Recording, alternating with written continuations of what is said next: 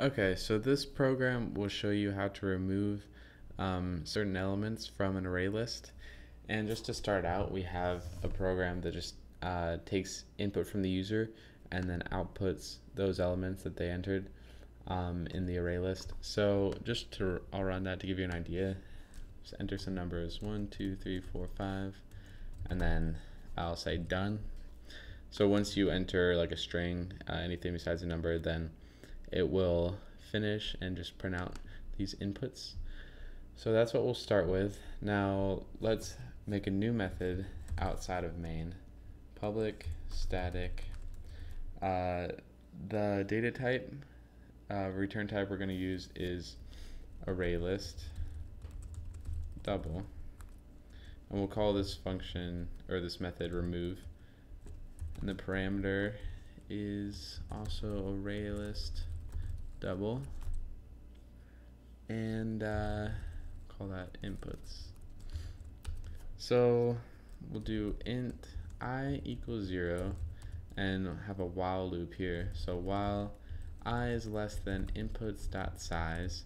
Remember, for arrays you do dot length, but for array lists you do dot size to get the length of the array list.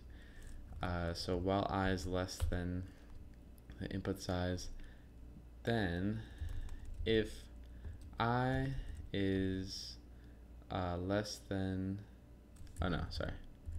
If inputs dot get I, and you can do any condition here, any criteria that you really want to. We'll just say if inputs dot get I is greater than 50, then inputs dot remove I. So if the user enters a number above 50, then this will remove that.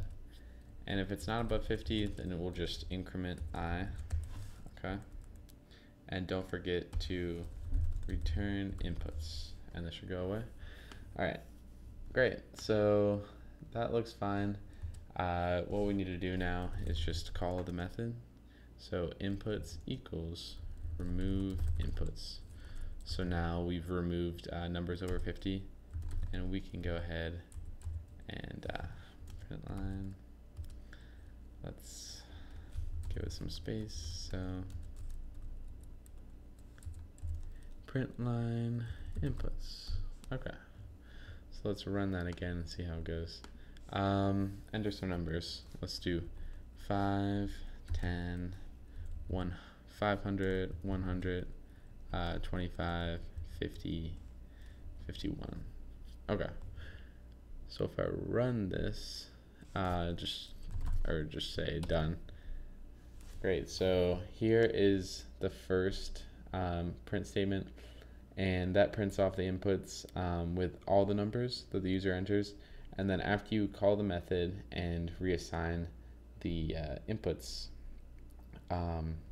variable here, then it removes every number over 50. So no more 500, 100, or 51, just these 4 numbers. So great.